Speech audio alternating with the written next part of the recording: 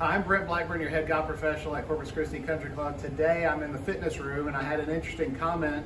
Somebody's like, well, you know, it doesn't matter what kind of shoes I have, the feet really don't do a whole lot. Well, we might want to think that through a little bit. So just kind of thinking, and I took my shoes and socks off so you can see what the feet are doing.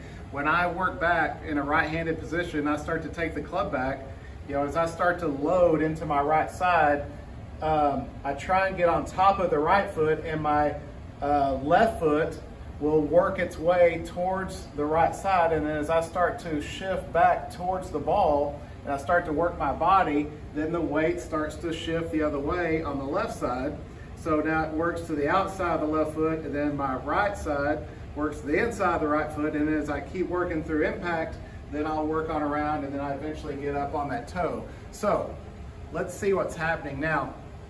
I'm just going to bring the camera down and I'm going to sit on the bench here and I'm going to let you see. So, you know, we're looking for independent joint motion as much as we can. So as I think about the ankle, and one way I can do this, I can put two fists between my knees to make sure that my knees don't move, but then I'm just going to try and independently move my ankles without my knees moving. And you'll have to be careful, because as players, sometimes we'll try and move the knee, which we think is moving the ankle, but it's really not. So just kind of think we're just trying to work the ankle out and then work it in independently. And then also, not only do I have that going on, but I'll have some other independent joints I can move.